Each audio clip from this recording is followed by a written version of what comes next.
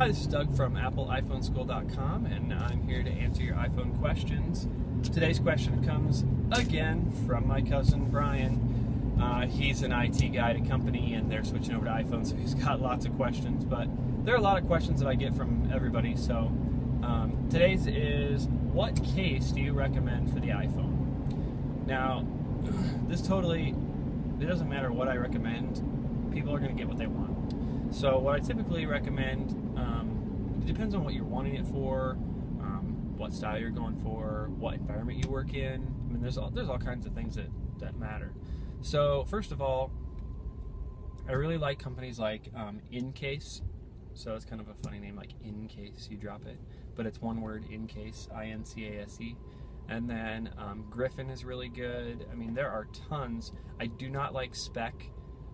It's what AT&T typically carries, and it's just, they're way overpriced and they fall apart, and I just don't like them. I like the Apple bumpers, but they fall apart too. So a lot of people, what I personally do is I either go to the Apple store, I go to Brookstone. Those are good for iPads too.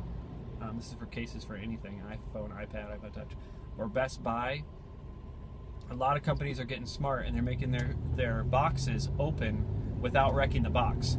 So you can go into like Best Buy. The last time I was in there, I actually had a table all set out when the I think it was the new iPad, or it was the new iPhone, I think. But either way, you take it in there, and they've just got a table sitting there with all the cases on it, and you just go through and you can open the box and test it, and try it on, put it on, take it back off, and don't like it, try a different one, and just keep trying and trying.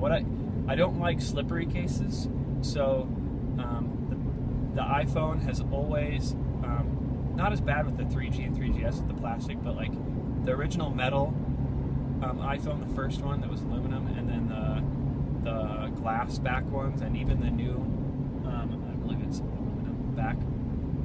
Like if you lay them on like the side, like the arm of a couch, or on your pant leg, they slide off. Or in the car, like if you got in the car and you got to sit on your lap and it just slides all around, or on the seat next to you, whatever, it's just so annoying. So what you can do is get a case, and I like the ones, I don't like super rubbery cases, because when you go to pull them out of your pocket, they stick to your inside of your pocket and you just can't get them out. So you want this like in-between type material. It's not felt, that's what it reminds me of. It's like this soft material. But that's kind of the material I recommend, or some of the shinier rubbers that are more like a flexible rubber, but they're still slippery, but they're still not. It's a very hard. I'm really picky about cases, so I don't like screen protectors. I just feel like I don't know. I like a naked iPhone, like glass.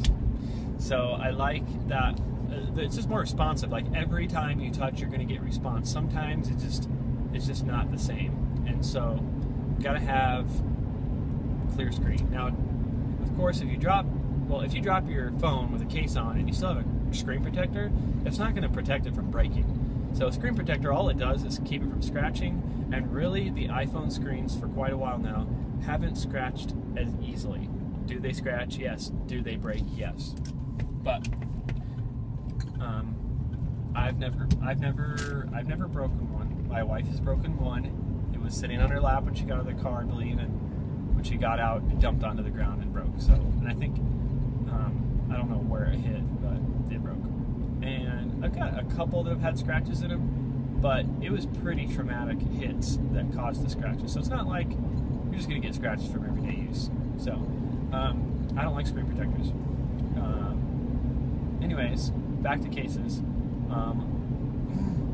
Another place to go is Amazon. So I have a lot of friends that buy them on Amazon from China for like $3, which is sweet, because if you have a Prime account with Amazon, it's 2-day. Well, it's supposed to be 2-day shipping, but sometimes they don't guarantee that from China. But you can still get it for free shipping. So it's like a $3 case, and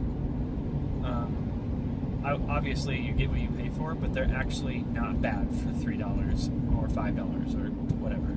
And you can just, it's fun to accessorize that way if you're somebody that likes to match what you're wearing or what you're doing or whatever. So you can get a lot of team sports ones on there and things like that. OtterBox, I've always liked OtterBox.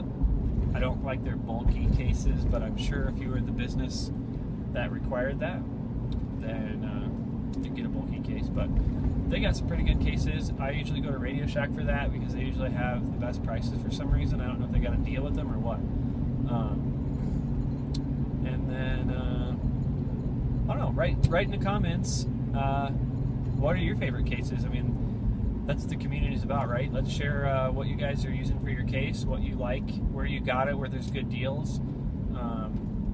My biggest thing though is go in and buy it, go in and test it, because most cases open, most places you can test them out, and everyone wants something different. So that's all I got for you for this one. If you've got any more questions, just go ahead and leave them in the comments underneath this video on YouTube, or tweet them at iPhone School, or you can write them on the website. So thanks a lot. See you later.